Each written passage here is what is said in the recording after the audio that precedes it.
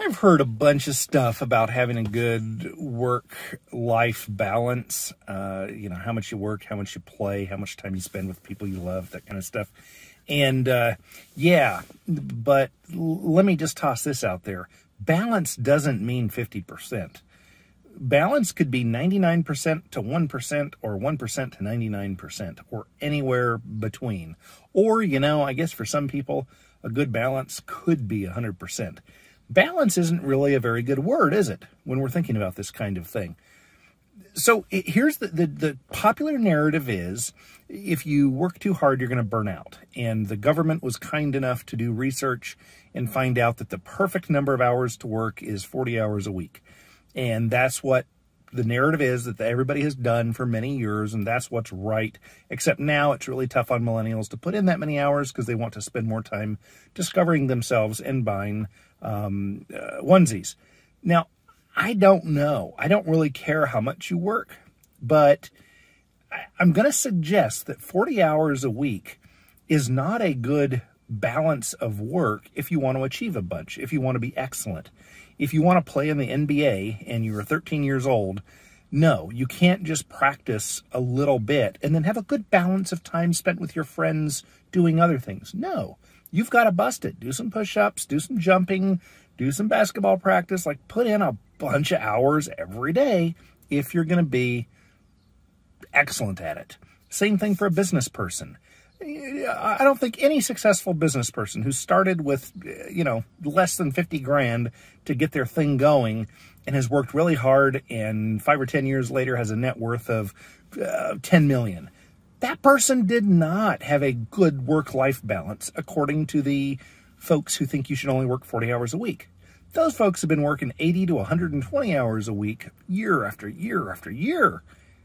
That's what gets stuff done in the world, is hard work, weighing the balance, balancing it more toward work at times for years on end.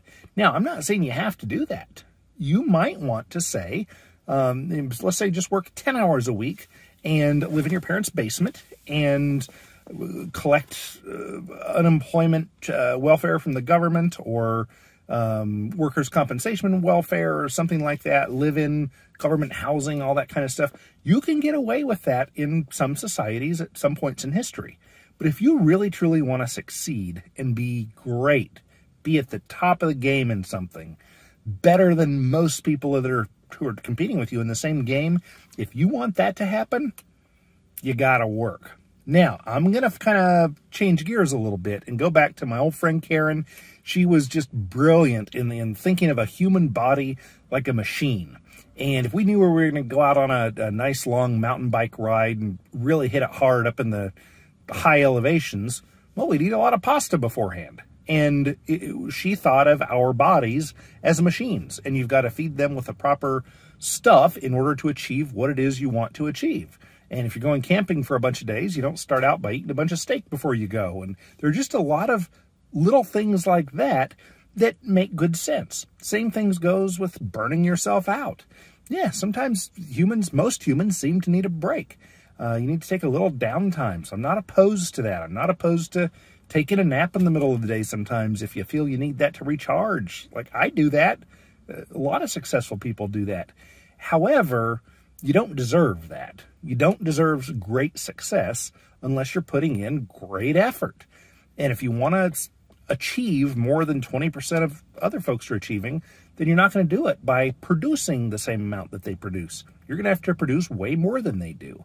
So don't really fall for this whole work-life balance nonsense, even though if we really take the words apart, there is some truth to making sure you're designing your life to bring you ultimate happiness.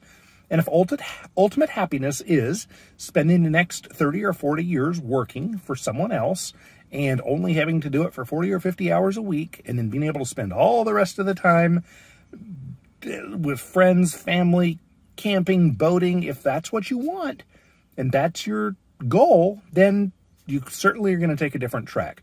But if you want to be the person who reinvents electric cars and takes people to Mars, if you want to be the person who takes over the international health system to make a ton of money like Gates did, or if you want to be somebody who really achieves a lot, you've got to put in a lot of years of hard work in order to reach the top of whatever game it is you want to do. Thanks so much for listening. This is, kind of as you can tell, this has been one of the Make Your Life Better segments. Not so much philosophy, but more of just a life coaching, little bit of advice. The junk I've learned over the last almost 50 years. Hopefully it helps you.